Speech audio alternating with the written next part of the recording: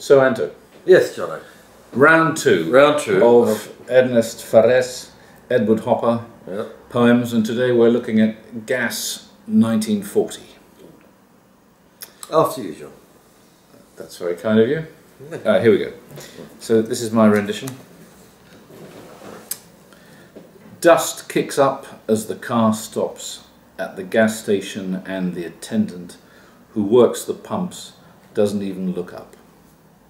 Well away from any hassle, this place is a clearing deep in the woods beneath their untamed shadows, where sunlight falls, cloaking it in a vapid light, and like a quickening path, the road disappears round a sharp bend between the heavy trees on either side. Bushes, scrub grass, earth, give off some striking aromas which get down into the lungs. The cadenced chirping of the crickets, like sparks, resound in the evening air. The outlines that command the view won't take long to dissolve like sugar or some vegetable dyes. Once you're here, just making a halfway stop en route, degrees of solitude raise their heads. There's the loneliness that blows with the gentle wind that moves the leaves and branches, and the one that's hard to grasp. There is the solitude of the wilderness, and the one that only they will know who cling to the steering wheel as they flee the loneliness of the city and, skidding down the narrow roads, come to a halt where the wood is at its most elusive. Benzina, 1940. The car stops and dust rises round the pump, and the man who works the levers does not bat an eye. Far from confusion, this is a clearing in the heart of a wood under untamed shade. The setting sun covers it in a cape of dismal light, and, like a fast getaway, the road disappears into its borders of heavy trees. Thickets and grass and soil exhale exquisite aromas that penetrate your lungs. Lilting chirps of crickets resonate in the sparkling evening air. Silhouettes dominating the view soon dissolve like sugar or like vegetable pigments. Once here, although only pausing halfway, a crescendo of solitudes face you. The solitude that blows with the slow breeze that moves the leaves and branches, and solitude that is hard to broach, and the solitude of the wasteland, and the solitude only felt by those who cling to the steering wheels of cars, and, sliding down narrow roads, pull in where the woods welcome least. You want to start with the last word, which was... All right, well, yes, you see, now I had a long list, which I sat looking at. I had a long list of synonyms here, Anto. Let's see, what about... the last word is what in Catalan? Esquiu. Esquiu, yeah, that's right. Which means... well, it's wild, untamed, evasive, not communicative, hard to contact. Elusive, illusory, puzzling, baffling. Those up to then sort of positive context. Shifty. Somebody's got una mirada esquiva. I mean, if you're scared, so you're trying to avoid eye contact. Well, the man's not Shifty, looking at them. The fact exactly. he doesn't turn an eye towards this person who's arrived. Shifty, evasive. Evasive was the first dictionary definition I got. So it depends on whether you want to bring out a sort of more negative quality to it or not. And I mean, I understand. In my final version, I still didn't calm down until I had the moment of truth of reading it, and my choice was elusive, baffling, or puzzling. Elusive is a bit more. I think elusive because the man's not looking. This is not a place for you to be. But the baffling emphasises the mystery of it. I mean, the fact that you can't get your head around it, really. Okay. Whereas elusive just means that you suspect there is a meaning there, but it's escaping you. Okay. I translated by antinomy. So yes. The opposite. Yes. So what's the opposite? So you didn't commit yourself to no an adjective. Well, the adjective would have been unwelcoming. Yeah. But I made welcoming so least because I wanted the E sound of city and sliding down. City sliding down. Well, solitude. I would see that. I would argue with. I mean, the poem is very prosaic, but it really winds up in Catalan. It winds up really well, that last section. Yes, I mean, I wanted to get that. I wanted to get the rhythm. When you said that it winds up well, it's true that line about the gentle move that the gentle wind that moves the leaves and the branches. I mean, there and it's easy in English. It gives you a very nice, easily flowing sentence, virtually with a literal translation. Yeah, that was easy. So at that point, you suddenly thought, "Oh yes, this is feeling like poetry." No, the Catalan does it as well. It does. A sprung thing. It suddenly gets on, and it suddenly sweeps in. Yeah. But that's partly because it just glues together these rather easy phrases. No, the blow of the gentle wind. Bufa. What does it say? Que bufa amb el vent que flueix, que mou les fulles I les branques.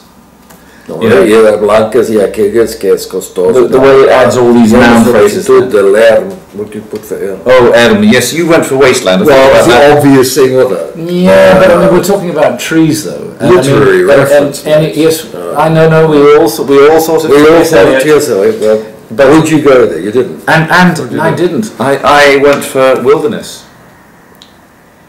Because the Erm is a desolate place. Desolate place, or it's a place in which it is a place in which an ermita, that's to say a hermit, goes. So wilderness, the voice crying in the wilderness. Yeah, it's not bad. Yeah, not bad. I mean, I didn't get. I know that in Catalan, erm is the translation. It's the word used in Catalan translations of T.S. Eliot. Yeah. I went for the literary illusion, John. But if you look at the pictures, though, I found wasteland didn't really suit. Yes. Because I mean, you're in the middle of a forest, mate. It's a solid. Yes, okay.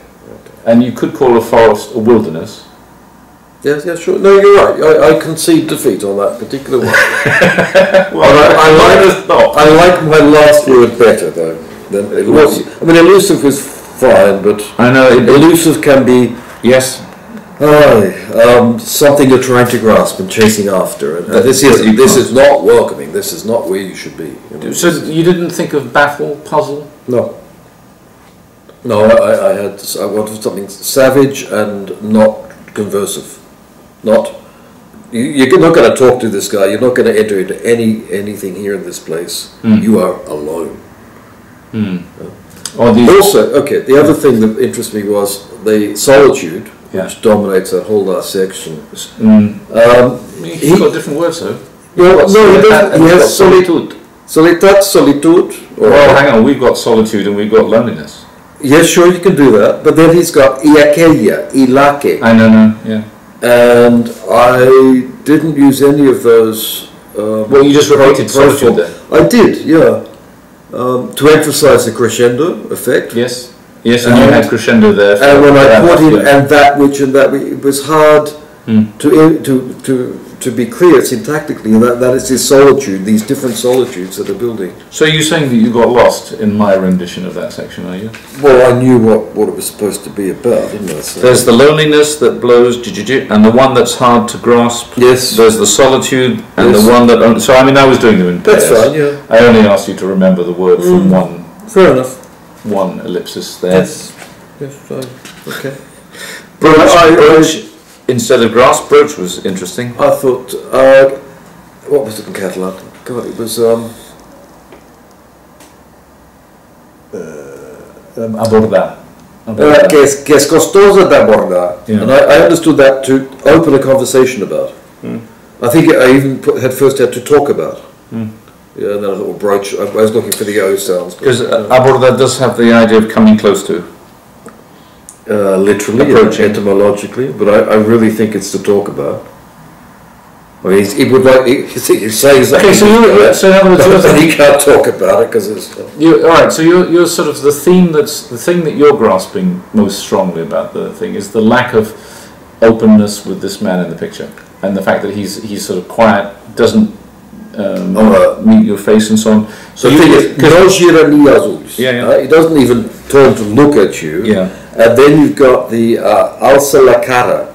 Yes. La solicitud. I mean, he doesn't look at you. Yeah. But this, you know, the woods or forest and the road and the so they all turn. They also at you don't instead look. of him. They. Alça la cara. That's right. The degrees of gradations of solitude, or whatever you had, crescendo of solitude. Face you. Would you turn to face you, or? Okay, I had raised their heads. Yes, you could do that. Raise their faces didn't. That's a bit like. I know it's close to a cliche. Monsters coming out of the forest. I thought of socialism raised its ugly head.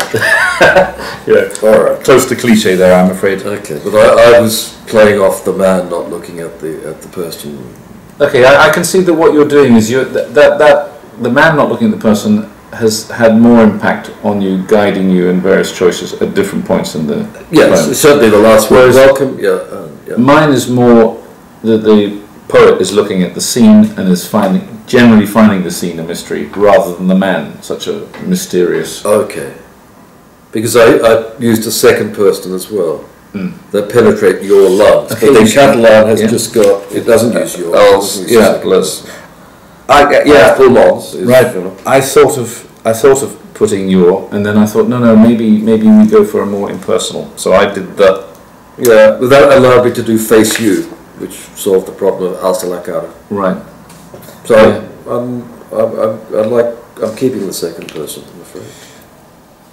Right then. Anything What else? about what about what did you do? Where's the version? What did you do for Desori? Where's that? Benaparte de tot Desori. Confusion, disorder, Disorder. hassle. Okay. Bit too lightweight. I think it goes back to what we had of the city. Yeah. The urban environment. Yes. And urban is repeated down there. I mean, it's disorder. Okay. And you stuck with something that I slightly abandoned there. What about this Ubago Ferestiga? L'indret és una clariana the shade that covers it. Yes. Okay. It's the side of the mountain. It's a damp shade. Right. And Ferestiga is wild, isn't it? Untamed you had, yeah. Fierce, wild, yeah. Okay. But what about that Sutnes? What submitted to? Yeah, but dominated by. Yeah, well, it's on the wrong side of a hill, of a mountain, isn't it? Sorry, you were getting that from the picture? Well, and Bossot Mes, but the shadow is coming over it, being submitted to it. I don't know what I put. I didn't put that, did I? Of a wood under untamed shade. All right, okay, because you see, all right, in that case, perhaps when I said in the woods beneath their untamed shadows, there sounds like woods, and you're claiming that the shadow does not come from the trees. Well, the trees can't be beneath their own shadows, can they? Or, I know, but this is why I found that tricky. I think you're right. I think it's coming from. Okay, so if I eliminate there, if you look then it's unattributed. At the painting, those trees are so dark. It would be logical for a mountain to be blocking the sun that gets in them. Right. And the cloak, the Wabriga Amunacapa. Yeah, it covers it in a cape. Cloaks it in. Yeah, what do you like? And Mich Mort, Sumorta, the Llum Somorta. Dismal. You had what? Vapid. It just makes me think of a vapid blonde. Whenever you talk about vapid light, artists okay, have right. a vapid light. All right, okay. You don't think? Yeah. Dismal. No, dismal's okay. Thinking of vapid. Do you say vapid? Vapid, I do. Vapid blonde. Okay. Okay, and then here though, I comuna viarang avancival. I had to look that up. Talk about but then it's a bit disappointing to discover all it means is a road that makes you advance quickly. Well, I thought a fast getaway was pretty cool. Like, he could get out of this situation if he wanted down that track. Okay. Yeah. I thought of it. I thought perhaps that meant like a shortcut, Don't a place think so. to get somewhere else quickly. Yeah, well, I get away. And But I mean, this is a menacing thing. Via Ragna, okay, yeah. Via Ragna's path, right? I mean, it's smaller than a road. Track, what did I say? Track, yeah. Yeah, I did have a You track avoided and I took it out. It was like a getaway track, I think I had first. Okay. And then I thought, no, that's like, you know, a path through the forest. Yeah, I have to give you that one, Anto, because mine. I did what you told me to do the other day. If you don't understand it, just give a literal rendition. The quickening path. I thought. Oh, that sounds No, what? a bit metaphysical, doesn't it? Well, exactly that word quicken. I mean hastening, but quicken gave it a bit more metaphysics. But I agree. Perhaps that's not right. Okay. It's all pretty flat here, isn't it? What about that? The aromas. Aromas. Yeah, but what was your adjective for the aromas? Exquisite. Exquisite. But it's what is it in Catalan? It's something, isn't it? No, shocking. Or culpido. Altera se exhalen culpidores aromas. Striking. You're giving it a very positive. I think it was positive, but yeah. Okay, I went for something a bit more striking there. Oh, and I also thought, wait a minute, this sparkling.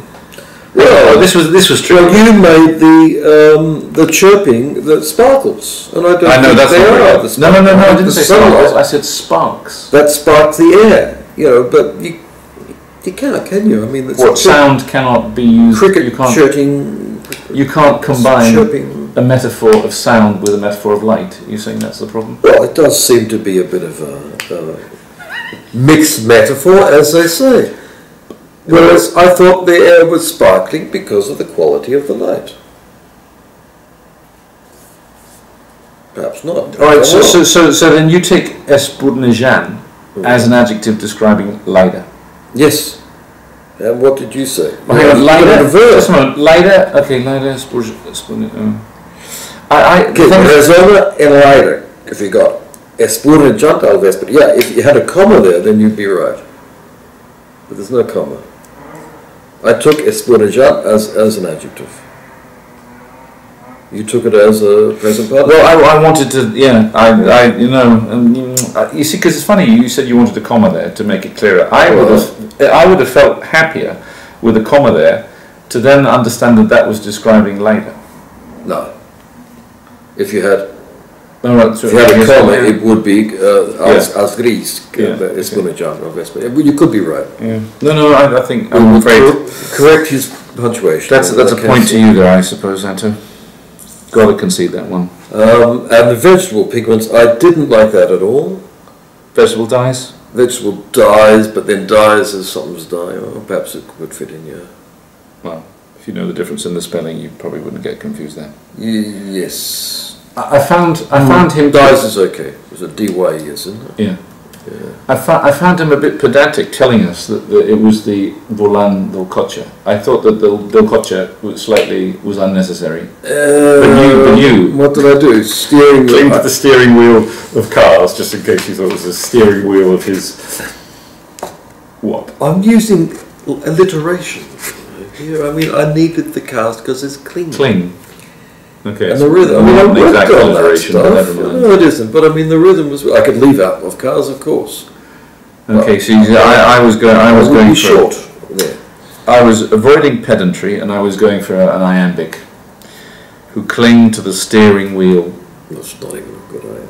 No. I got a little bit of an extra weak syllable in there. Cling to the steering wheels of cars. Clearing to the steering wheels of cars. Okay. No, okay. So one And flee from the solitude of the city. And Yes, okay, slide down narrow roads, they do. pull in where the woods welcome least. Do you think that I was being over energetic by having skidding? I couldn't see the skidding. We pulled into this gas station. Yeah, I can imagine driving these nasty, slippery roads. I think sliding. I think it does. The sliding gets the dampness of it. Liscant is literally to slide, to slip. Yeah. Mm. So and the road looks like a dirt road. Yeah. And it's, it is apparently. It's a bit muddy, yeah, so... Yeah. No, So there's no mud there, but I see what you mean. Well, yeah, well... No, it's not tarmac, that's for sure. Okay, let's see what the man did. Yeah. This is Lawrence Venuti's prize winning. Gas, not... yeah? There. I'll just do straight for this. Gas, 1940. Dust rises as the car pulls to a stop at the filling station, and the attendant who works the pumps doesn't even turn his eyes. Far removed from any commotion, the spot is a clearing in the heart of a forest subdued by an uninviting shadiness. The fading sun wraps it in a cloak of muted light, and like a fast track the highway disappears around a bend between the leafy trees that flank it. Thickets and grass and earth exhale pungent scents that penetrate the lungs. The cricket's cadenced grating echoes in the luminescent evening air. The forms our sight encompasses will dissolve before long like sugar or vegetable colours. Once here, with everything halted in mid-course, a gradation of solitudes lifts its face. The solitude that wafts with the slack wind stirring leaves and branches, and the kind that costs dearly to reach.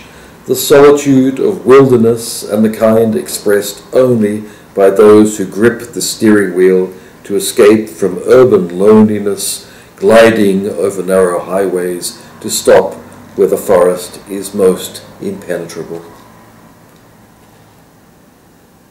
What do you reckon? I liked his first half. He had lots of good solutions there, but he suddenly waxed when he got to his imitation of Hopkins, with that long. That was right about the gentle wind. He then came. Well, that's where it starts in the Catalan. Yeah, okay, but the fact is that the Catalan, it does become more poetic, but it doesn't sort of take off into... It does take off for me. Not into 19th century verbiage, because the Lexis there is really pretty flat. Stirring, yeah, in Catalan it's flat, you mean? Yeah. Yeah, but when he goes into the kind that costs dearly to reach, I think that's just a mistranslation, surely. Sorry to pick up the mistakes, but... The one that's hard to grasp. Yeah, costs dearly to reach. I didn't get that at all. Que es costoso abordar. Right. So he's staying staying close to the text in some sort of sense. But me cuesta. Yeah. Yeah. Okay. It's hard to. I mean, it's a possible reading, but I don't think it wasn't your reading. It wasn't mine. I liked Subdued. Where's this? Subdued Light? Yes, for yes, that's it's yeah. No, because it's good for light, isn't it? But he then got a bit. Then the uninviting shadiness. Well, shadiness is nice as well, I think, because it's bringing out the whole thing is a demi-monde of something evil's going to happen, and the uninviting. Well, the line is too long though, so. I mean, a clearing in the heart, which I like to, of a forest subdued by an uninviting shadiness. It's a shadow. In Catalan, it's a shadow. It's not. But you yourself chose shade as opposed to shadow. But shade is. Yeah, but it is a shade, isn't it? Shade. I didn't object to that. Muted light is okay. Yeah. And like a fast track, the highway disappears. You see, the thing is, okay, I'm looking at the picture, that it doesn't look like a highway, really, and it doesn't look like a particularly, fast track. I think road, really, I mean, it's just the road through a forest, isn't it? What was it? I used a first person plural somewhere there. Our. The forms our sight encompasses, so who the hell is our, us? This is the outlines that command the view. The forms our sight encompasses will dissolve before long like sugar. So we are looking at a painting here. Whereas we were still in the picture. als contorns que dominan am la vista is the silhouettes that...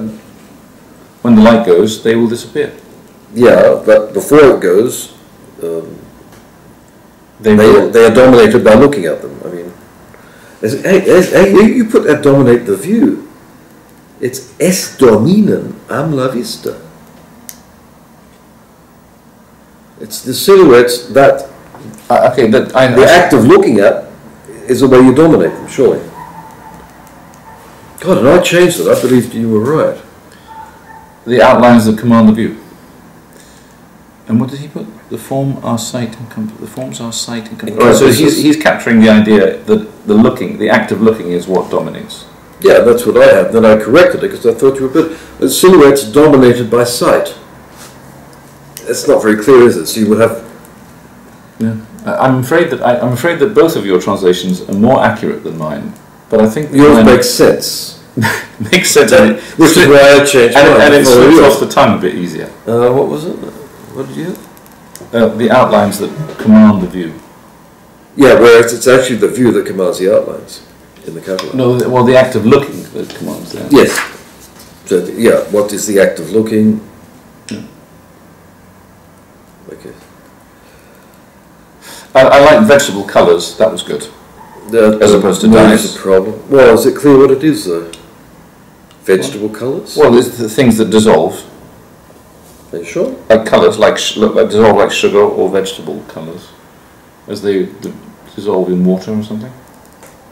The colours of vegetables when you put them in water. No, I understand that as the sun goes down, gradually all the colours will gradually dissolve. Yeah, but what are these vegetable colours? Well, those pigments. Pigments. Well, I mean, he's getting it from the original guy. Let's ask. Not pigments. Poor old Venuti. Oh, pigments vegetales. So yeah. I put pigments because Okay. Originally I put watercolours because I could see the things dissolving in that, but that was a bit far-fetched. What did he do for gradación? Gradation. Gradation of solitudes? Yeah, I had gradation for a long time. And then I thought I'd make it a crescendo. Lifts its face, so he stuck closely to the... It's exactly what they have. Yeah. What the Catalan has, yeah. Whereas we both felt a little bit embarrassed about that. And no, I had that for a long time. And then I thought face you, because I thought, well, I'm going to put a second person there. Yeah, I approved of his choice of wilderness. Wilderness, obviously you would, yeah. And slack wind. What the hell is a slack wind? A gentle wind. Slack wind? Yes, you can. I'm sure sailors talk about slack wind. Ah, yes, true enough. Were there a yacht in the sea? It would be fun. Once here, there's business about the parar in tot fem una parada trajecta. That's interesting. With everything halted in mid-course. No, the tot I don't think is everything. I think it's tot y que. Yeah. Exactly. Even though you were only stopped here for a while. Exactly. This is why I had just so Larry, learn Catalan. No, it's brilliant, Larry. But there are two things that and that don't correspond to our Catalan. Clearly was